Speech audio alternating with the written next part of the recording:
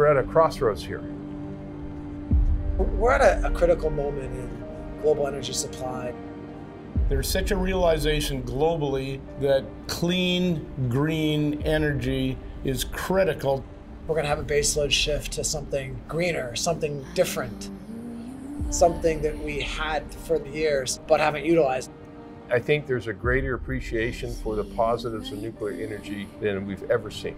Uranium is presenting itself globally as being the next clean energy source. I think the uranium market is in the best position it's ever been in right now. There's no path to net zero without nuclear.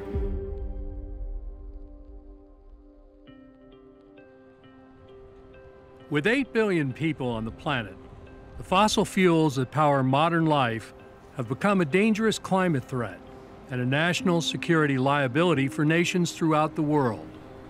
The global push to decarbonize means that replacing oil and coal with cheap gas is not a long-term option. Increasing renewables like hydro, wind, and solar are part of the solution, but these heavily subsidized options come with a variety of challenges.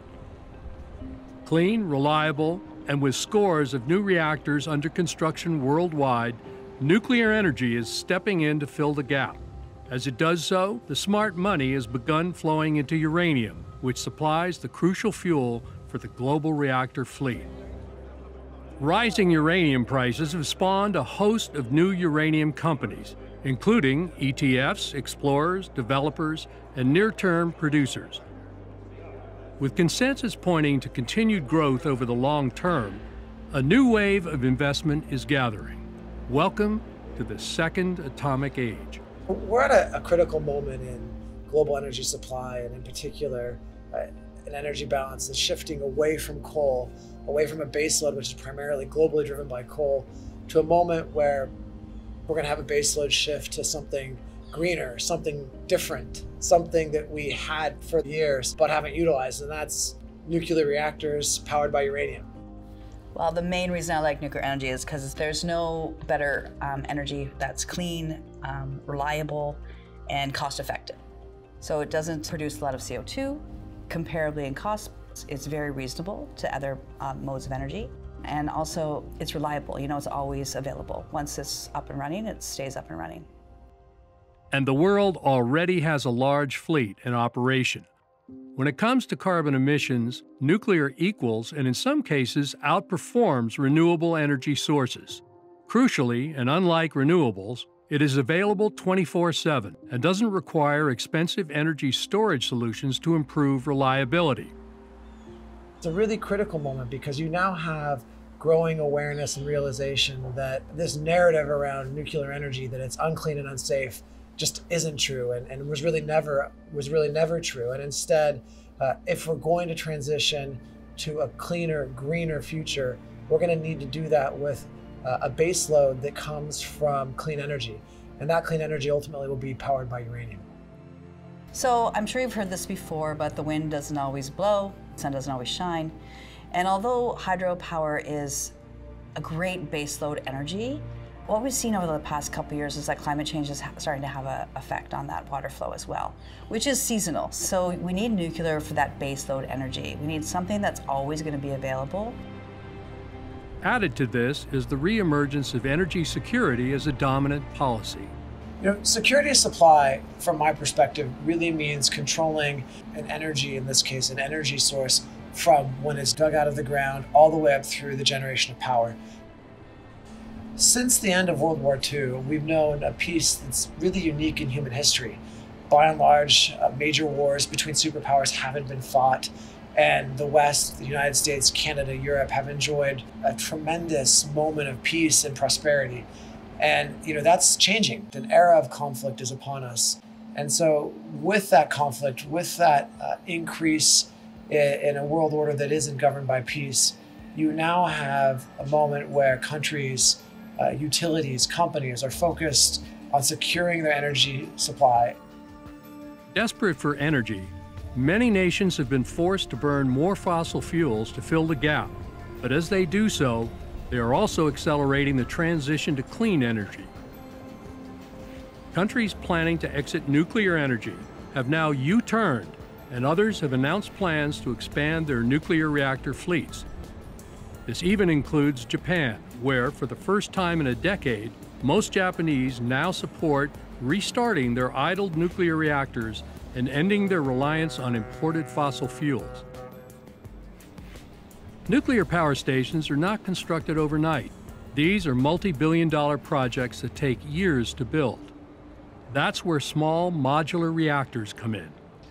So small modular reactors, SMR, is not actually a brand new technology. A lot of people think it is, but this technology and this, I guess, concept has been used on nuclear submarines since the 1950s. The modular is we can build it somewhere else and ship it to you. And it would be in pieces, you know, like a modular home. They are cheaper to build than large construction sites, and they are inherently safer to operate. In recent years, research for commercialized SMR designs has reached into the multiple billions of dollars as the US, China, UK, and Canada compete for domination of what is set to be a highly profitable global SMR marketplace. With numerous commercial SMR projects underway, including preparations for the world's first SMR factory, the stage is quickly being set for wide-scale global deployment. As the global reactor fleet grows, so too must production of nuclear fuel, and that means the world needs more uranium. So the supply and demand landscape right now is as good a setup as it's ever been. You have demand growing and from multiple different sources, so whether it's new reactor builds, it's extensions of existing reactors, or it's restarts of some of the existing reactors, particularly in Japan, the demand side is very strong. Not to mention the promise of small modular reactor technology, which is getting a lot of airtime and will be commercial before the end of the decade. So the demand side is set up very strong. On the supply side, that's where we have a problem. Uranium supply has two sources. Secondary supply comes from things like government stockpiles, underfeeding by fuel processing companies, as well as re-enrichment and recycling. However, by far the largest source is primary supply, and that means mining, which has only just begun to emerge from an extended slump.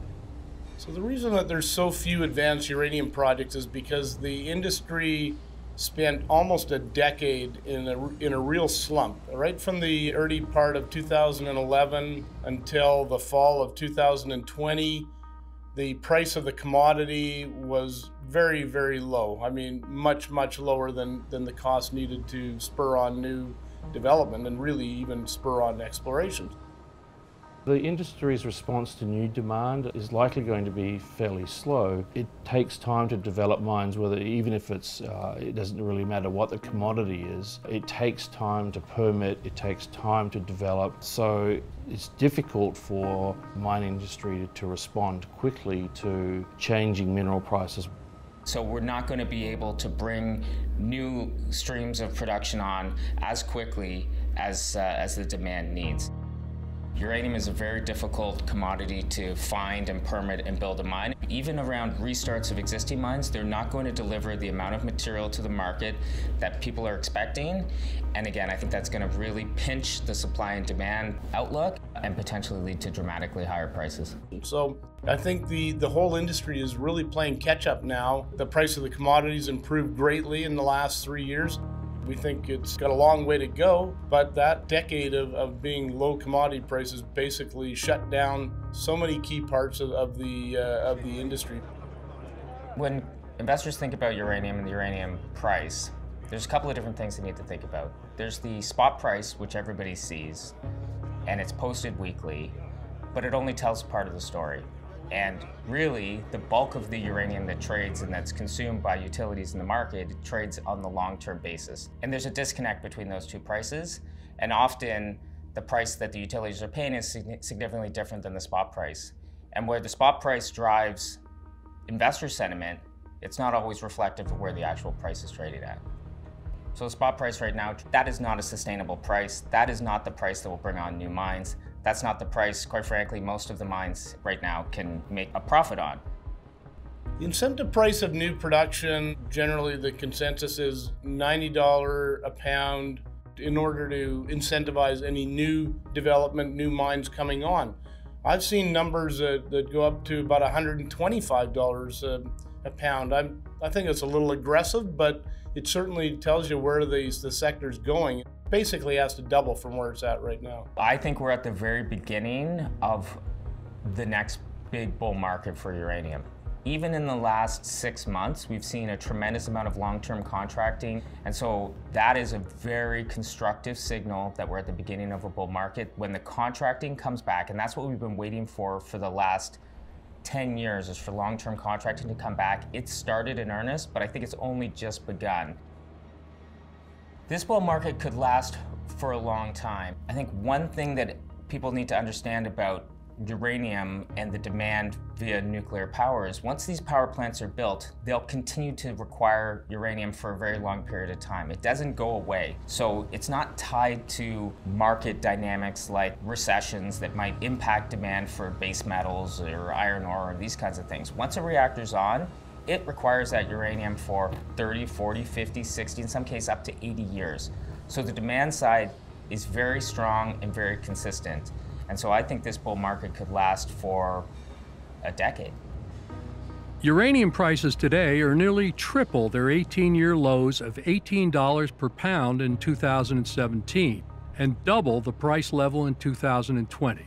As they have increased, so too have uranium equities, opening up the sector for further investment. Newcomers to the uranium space should look across the spectrum of types of companies they can invest in.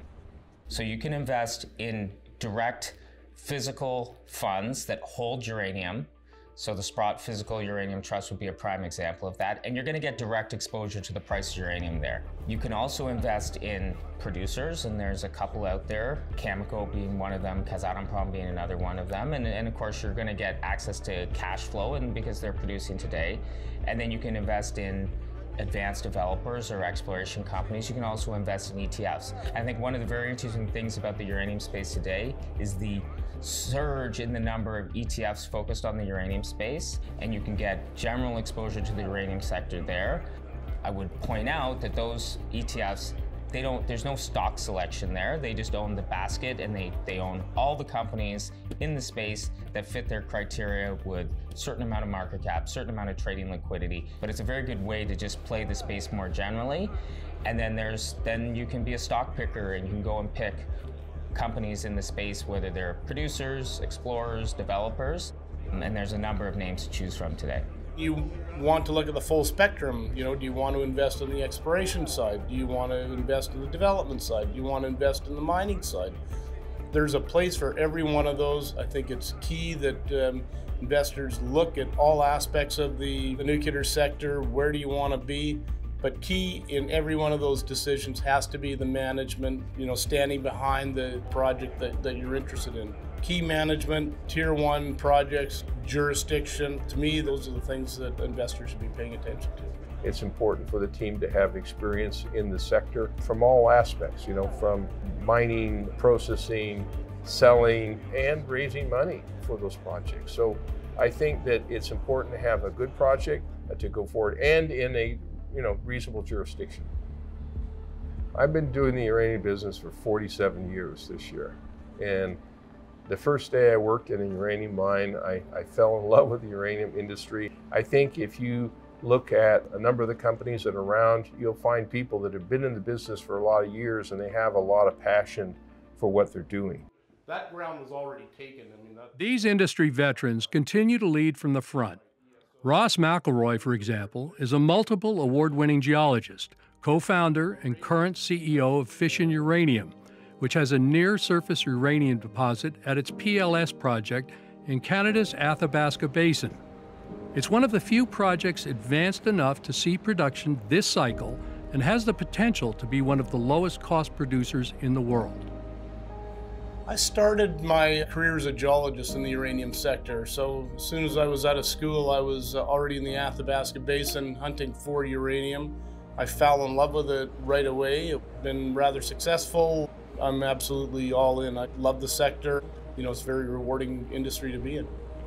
And with over 2 decades of uranium experience under his belt, Phil Williams, CEO of Consolidated Uranium, heads up a successful international uranium company that is well positioned for the bull run. We're a global uranium developer with projects in 4 countries around the world. We're in Canada, we're in Australia, we're in the United States, and we're in Argentina. Our focus is on our assets in the United States.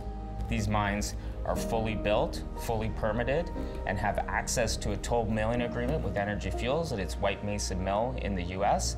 These mines will be some of the quickest mines to restart, lowest cost mines to restart in the uranium sector.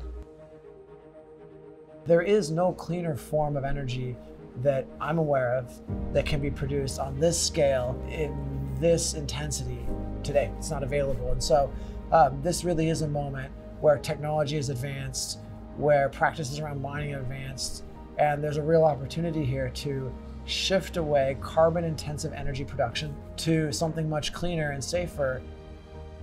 With all commodities, there are ups and downs. There are macro and micro cycles. But if you're thinking about what it means to transition to clean energy, then this is really an interesting place to be.